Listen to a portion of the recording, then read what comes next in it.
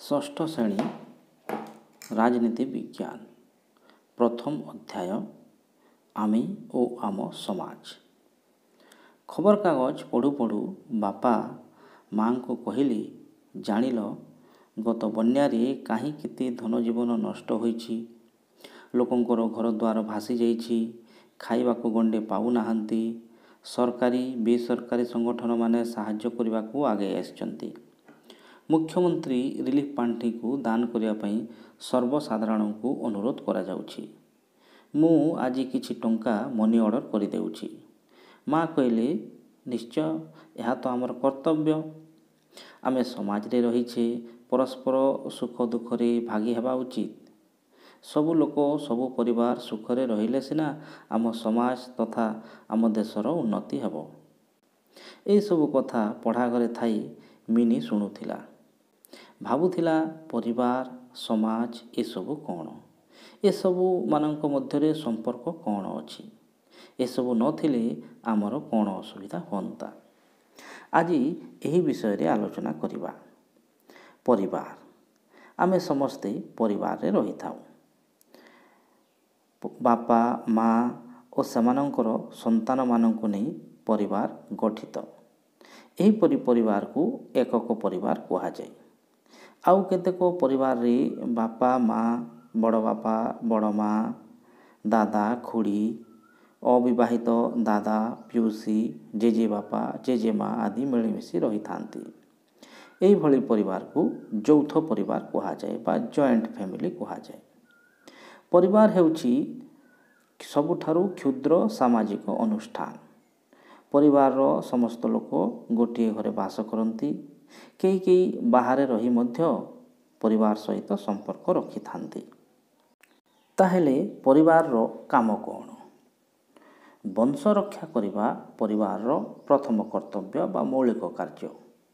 ଏହା ଛଡ଼ା ଶିଶୁର ଲାଳନ ପାଳନ କରିବା, ଶିଶୁକୁ ବିଭିନ୍ନ ସଦ୍ଗୁଣ ଶିକ୍ଷା ଦେବା, ଶିଶୁଟି ବଡ଼ ହେବା ପରେ ଜୀବିକା ଅର୍ଜନରେ ସାହାଯ୍ୟ କରିବା ପରିବାରର କର୍ତ୍ତବ୍ୟ। ପରିବାରଠାରୁ ଶିଶୁ ଏହିସବୁ ସଦ୍ଗୁଣ ଶିକ୍ଷା କରି ଜଣେ ଉତ୍ତମ ନାଗରିକ ହୋଇଥାଏ। ବଂଶ। ତୁମେ ଟିଭିରୁ ଦେଖିଥିବ ବା ପୁରାଣରୁ ଶୁଣିଥିବ, ଯଦୁବଂଶ କୁରୁବଂଶ ବିଷୟରେ ଶୁଣିଛ। ସେହିପରି ଆମେ ଇତିହାସରେ ପଢ଼ିଲୁ ମୌର୍ଯ୍ୟ ବଂଶ, ପଲ୍ଲବ ବଂଶ, ଚାଲୁକ୍ୟ, ଗୁପ୍ତ ବଂଶ ଆଦି ବିଷୟରେ ପଢ଼ିଥିବ ବା ଭବିଷ୍ୟତରେ ପଢ଼ିବ। ସାଧାରଣତଃ କେତେକ ପିଢ଼ିର ରକ୍ତ ସମ୍ପର୍କୀୟମାନଙ୍କୁ ନେଇ ବଂଶ ଗଠିତ ହୋଇଥାଏ।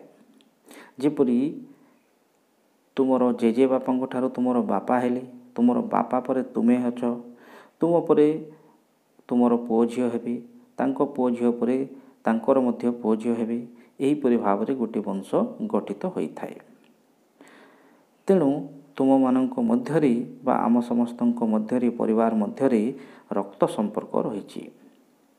ତେଣୁକରି ଆମେ ସମସ୍ତେ ଗୋଟିଏ ବଂଶର ବା ଗୋଟିଏ ବଂଶଧର। ଗୋଟିଏ ବଂଶର ଲୋକମାନେ ପରସ୍ପରକୁ ସାହାଯ୍ୟ ଓ ସହଯୋଗ କରିଥାନ୍ତି। ଆମର ବଂଶର ପରମ୍ପରା ଅନୁସାରେ ଆମେ ବିଭିନ୍ନ ଧାର୍ମିକ ଅନୁଷ୍ଠାନ କ୍ରିୟାକର୍ମ ପାଳନ କରୁ।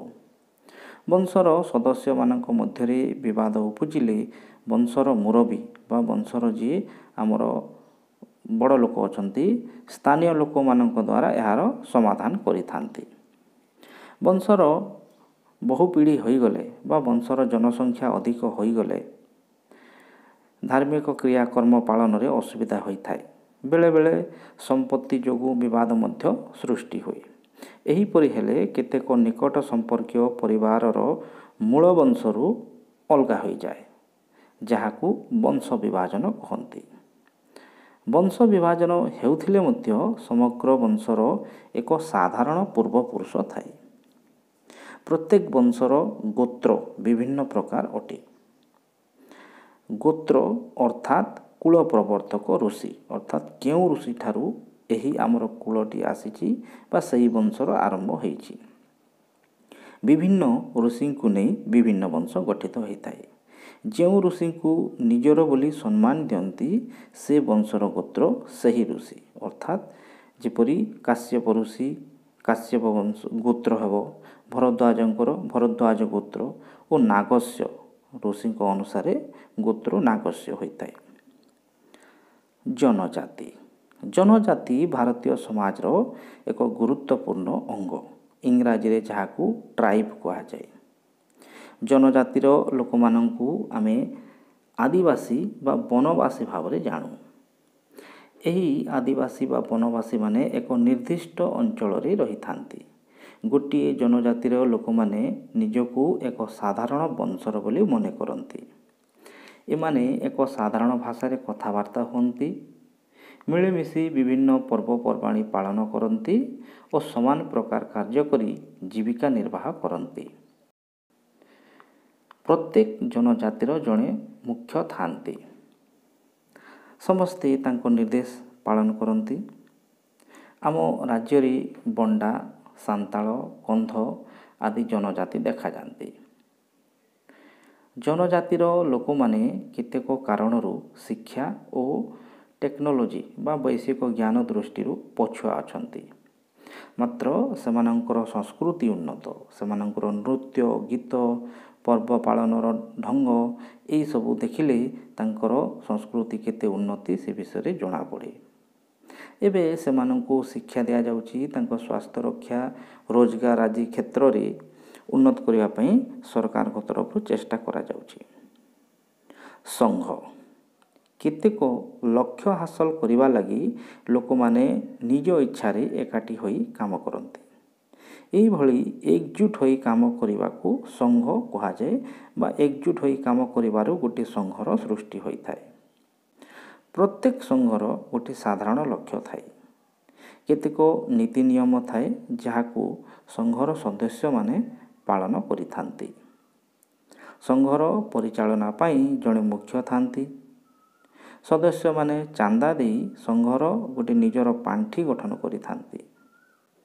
ପରିବାର ଭଳି ସଂଘ ଚିରସ୍ଥାୟୀ ହୋଇଥିବା ବେଳେ ଅନ୍ୟ ସଂଘଗୁଡ଼ିକ ଚିରସ୍ଥାୟୀ ନ ହେଲେ ମଧ୍ୟ ଅଧିକ ଦିନ ପର୍ଯ୍ୟନ୍ତ ସ୍ଥାୟୀ ଭାବରେ ରହିଥାନ୍ତି। ସମୁଦାୟ ବା ଗୋଷ୍ଠୀ ଯାହାକୁ ଇଂରାଜୀରେ କୁହାଯାଏ କମ୍ୟୁନିଟି। ଗୋଟିଏ ନିର୍ଦ୍ଦିଷ୍ଟ ଅଞ୍ଚଳରେ ଐକ୍ୟ ମନୋଭାବ ନେଇ ବାସ କରୁଥିବା ଲୋକଙ୍କୁ ନେଇ ସମୁଦାୟ ବା ଗୋଷ୍ଠୀ ଗୋଟିଏ ଗଠିତ ହୋଇଥାଏ। ଏହା ପ୍ରାକୃତିକ ଭାବରେ ସୃଷ୍ଟି ହୁଏ।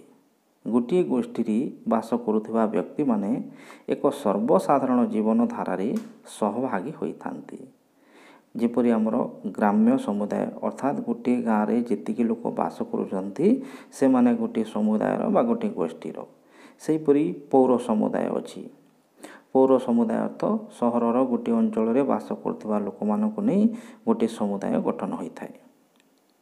ସଦସ୍ୟମାନଙ୍କର ଆବଶ୍ୟକତା ପୂରଣ କରିବା ଗୋଷ୍ଠୀ ବା ସମୁଦାୟର ଏକ ଲକ୍ଷ୍ୟ ଅଟେ। ଏକ ସମୁଦାୟରେ ବାସ କରୁଥିବା ଲୋକଙ୍କର ପ୍ରଥା, ତାଙ୍କର ପରମ୍ପରା, ତାଙ୍କର ଭାଷା ଆଦିରେ ପ୍ରାୟ ସମାନତା ଦେଖାଯାଏ।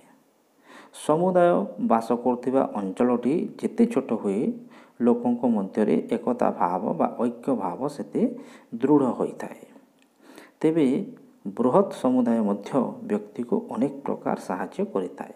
ଅର୍ଥାତ୍ ସମୁଦାୟ ବଡ଼ ହେଲେ ମଧ୍ୟ ତାହା ବ୍ୟକ୍ତିଙ୍କୁ ସାହାଯ୍ୟ କରିଥାଏ। କ୍ଷୁଦ୍ର ସମୁଦାୟରେ ଆତ୍ମନିର୍ଭରଶୀଳତା, ନିବିଡ଼ ସମ୍ପର୍କ, ବନ୍ଧୁତା, ଆନ୍ତରିକତା ଦେଖାଯାଉଥିବା ବେଳେ ବଡ଼ ସମୁଦାୟ ଗୁଡ଼ିକରେ ବ୍ୟକ୍ତିକୁ ପ୍ରୟୋଜନ ଜିନିଷ ଯୋଗାଣ କରିବା, ସାମାଜିକ ନିରାପତ୍ତା, ଅର୍ଥ ଉପାର୍ଜନ କରିବାର କ୍ଷମତା ସବୁ ବଡ଼ ସମୁଦାୟ ବ୍ୟକ୍ତିକୁ ସାହାଯ୍ୟ କରିଥାଏ। ସମାଜ ଆଦିମ ମଣିଷ ସ୍ୱାଧୀନ ଭାବରେ ଜୀବନଯାପନ କରୁଥିଲା। କିନ୍ତୁ ଧୀରେ ଧୀରେ ଲୋକ ସଂଖ୍ୟା ବୃଦ୍ଧି ହେଲା ଓ ସେମାନଙ୍କ ମଧ୍ୟରେ କଳହ ଓ ଶତ୍ରୁତା ଦେଖାଗଲା। ତେଣୁ ମଣିଷ କେତେଟି ନୀତି ନିୟମ ସୃଷ୍ଟି କରି ସୁଖରେ ରହିବାକୁ ଚେଷ୍ଟା କଲା। ଏପରି ଚଳିବାରୁ ସମାଜର ସୃଷ୍ଟି ହେଲା। ସମାଜ ବିନା ବଞ୍ଚିବା ମନୁଷ୍ୟ ପକ୍ଷରେ ଅସମ୍ଭବ। ନିଜର ଆବଶ୍ୟକତା ପୂରଣ ପାଇଁ ମଣିଷ ସମାଜ ଉପରେ ନିର୍ଭର କରେ। ସମାଜ ବାଲ୍ୟକାଳରେ ଶିଶୁକୁ ସାହାଯ୍ୟ କରେ ବା ସହାୟତା ପ୍ରଦାନ କରେ। ଶିଶୁ ସମାଜରୁ ସହଯୋଗ, ସହିଷ୍ଣୁତା, ପରିଚ୍ଛନ୍ନତା ଏହିସବୁ ଗୁଣ ଶିକ୍ଷା କରେ। ସମାଜ ବ୍ୟକ୍ତିକୁ ଜୀବିକା ଅର୍ଜନରେ ସାହାଯ୍ୟ କରେ ଓ ବ୍ୟକ୍ତି ନିଜର ଧନ ଜୀବନର ସୁରକ୍ଷା ପାଇଁ ସମାଜ ଉପରେ ନିର୍ଭର କରେ। ବ୍ୟକ୍ତି ସମାଜରୁ ନୂଆ ନୂଆ ଅଭିଜ୍ଞତା ଜ୍ଞାନ କୌଶଳ ହାସଲ କରେ, ନିଜକୁ ପରିମାର୍ଜିତ କରେ। ବ୍ୟକ୍ତି ଯେପରି ସମାଜ ଉପରେ ନିର୍ଭର କରେ, ସମାଜ ମଧ୍ୟ ସେହିପରି ବ୍ୟକ୍ତି ଉପରେ ନିର୍ଭର କରିଥାଏ। ବ୍ୟକ୍ତିର ଉନ୍ନତି ହେଲେ ସମାଜର ଉନ୍ନତି ହୁଏ।